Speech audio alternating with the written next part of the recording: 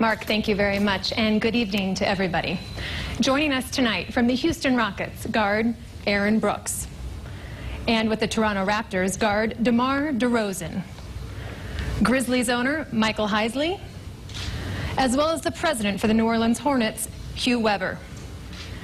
Representing the Indiana Pacers, forward Danny Granger. And Danny, tonight you wear your good luck charm in the form of a fashion statement. Why? Yep. Yeah, this is my white James Bond jacket that I got on. And I've never worn it before, it's the first time. But the kick is when you can see what's underneath. I got the John Wall jersey.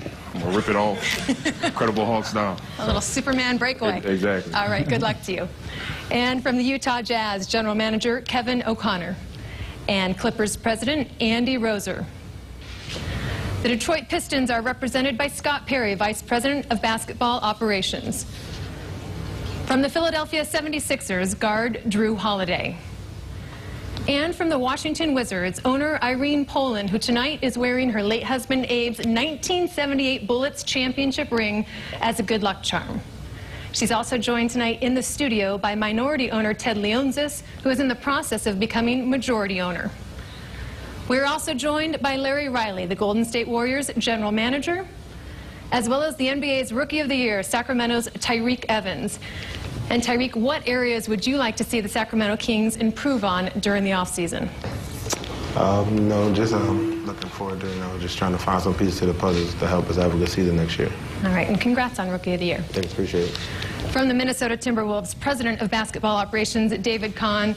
And David, on the last day of the regular season, you predicted that the offseason would be very challenging, very intense. How much do you need the top pick to revitalize this franchise? I don't think we need the top pick per se. This is a huge summer for our franchise. We have 3 of the first 23 picks in the first round of this draft. We have a lot of cap room, a lot of opportunities, and most of all, we have a lot of good young players who are mostly young. We need them to get older, so hopefully they're in the gym as we're working right now here in Secaucus, working on their games. We're looking forward to seeing what pick you get. And finally, with the New Jersey Nets, Mikhail Prokhorov, who last week became the majority owner of the New Jersey Nets. Under your leadership, how do you hope to redefine the Nets? We want to win NBA title as fast as we can, and to build the first global team in the NBA with great exposure, great international exposure with the fans from New Jersey to Brooklyn to Moscow. All right. Thank you so much, and best of luck to all of you. All right, thanks a lot, Heather. Mikhail Prokhorov's passion for basketball, well documented earlier, saying, "I am addicted to sports." Well, one final look at the odds. The Nets with the best chance at the #1 pick, 25%, and on down the line from there. Well, the time has come, and here is NBA Deputy Commissioner Adam Silver, who will reveal the final order for the 2010 NBA Draft. Adam? Thank you, Mark, and good luck, everyone. The 14th pick goes to the Houston Rockets. This is the 3rd time in the last 10 years that the Rockets have missed the playoffs despite a winning record. The 13th pick will be made by the Toronto Raptors. The Raptors' big question this offseason surrounding the impending free agency of All-Star Chris Bosh. The 12th pick belongs to the Memphis Grizzlies. The Grizzlies won 16 more games this season than last season and have 3 first-round picks. Picking number 11 will be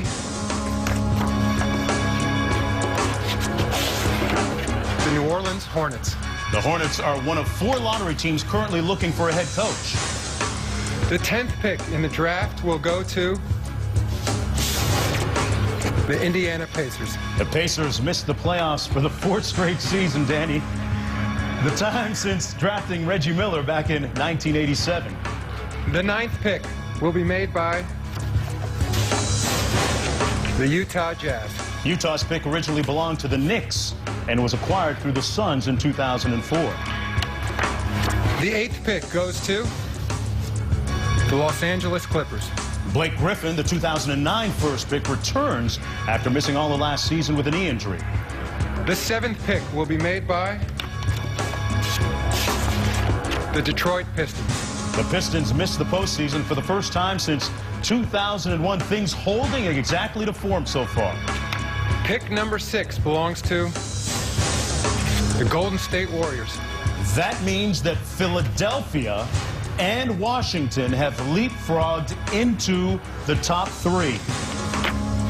Pick number 5 goes to the Sacramento Kings. The Kings hope to have back-to-back Rookies of the Year for the first time in the NBA since the early 70s. And the 4th pick in the 2010 NBA Draft goes to the Minnesota Timberwolves. And then there were 3. The Philadelphia 76ers, the Washington Wizards, and the New Jersey Nets, with the highest odds of getting the number 1 pick, still in the running. When we return, we'll find out who will win this year's lottery, and we'll have an interview live with John Wall. And don't forget that following the lottery, it's Game 2 of the Eastern Conference Finals. Paul Pierce's Boston Celtics taking on the Orlando Magic. There's John Wall. We'll speak with him immediately. First, we are down to just 3 in the draft lottery. Drew Holiday representing the Philadelphia 76ers. Rookie point guard Irene Poland representing the Washington Wizards. She's wearing her late husband Abe's championship ring from 1978. And Mikhail Prokhorov, the new owner of the New Jersey Nets. Meanwhile, down the highway, down the Jersey Turnpike, they are making a little bit of noise. They have a lot of hope. They are hanging by a thread right now, hoping that they cash in on the number 1 pick. And joining us once again to announce the order of the top 3 picks, here is NBA Deputy Commissioner Adam Silver. Adam? Thanks again, Mark. The 3rd pick in this year's draft will be made by the New Jersey Nets. The 2nd pick goes to the Philadelphia 76ers. And that means the number 1 pick in the 2010 NBA Draft will be made by the Washington Wizards. Well, that is the 2nd time that the Washington Wizards have had the number 1 pick in the NBA Draft. The last time they had the pick was in 2001 when they selected Kwame Brown. The Wizards, with a lot of time between now and June 24th to decide who they will select as number 1 in the NBA Draft. And right now, let's join Heather Cox standing by with Ted Leonsis. Heather? Mark, thanks so much, Ted. Congratulations. The obvious question, do you take John Wall with that first pick you just won? Oh, I have no idea, but I know Mr. Poland had his finger in this pie someplace, so I'd like to thank Mrs. Poland and Mr. Poland. It's a great thing for the franchise, and having had a first-round pick in the NHL and see how that turned out, I think this is a great day for the franchise. And certainly a very emotional one as we ask Irene. That good luck ring certainly had luck tonight. Irene, I know it's been a very emotional year for you. What does this mean to get this first pick? It's fantastic, and I'm so glad I have this ring on, because my husband, I think, is really here. His spirit is here. Certainly feels that way. Congratulations to you both. Mark?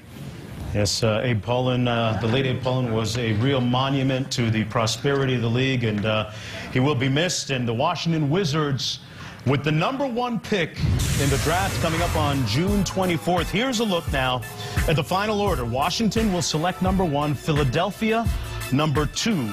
The New Jersey Nets, who had a 25% chance, end up at number 3, Minnesota at number 4. And joining us now from Beverly Hills, California, is John Wall. John, a lot of people talking about you being the consensus number 1 pick. You saw what evolved here a few moments ago. What are your thoughts on playing with the Washington Wizards? It's just a great experience, you know, that being this opportunity to get drafted by any team means a lot. You know, it's a good chance for me and my family and my team to work hard and get ready for the next level. John, how do you pose on making a significant impact as a rookie with the Wizards organization next year? No, I'm just going to come in and work hard, you know, try to make the team better all day, you know, try to listen to the organization, everybody, and just try to win games for the organization next year. All right, John, thanks a lot for joining us, and with any luck, they'll be doing that, that John Wall dance thing, right? In Washington? Yes, sir. All right. Good luck on June 24th.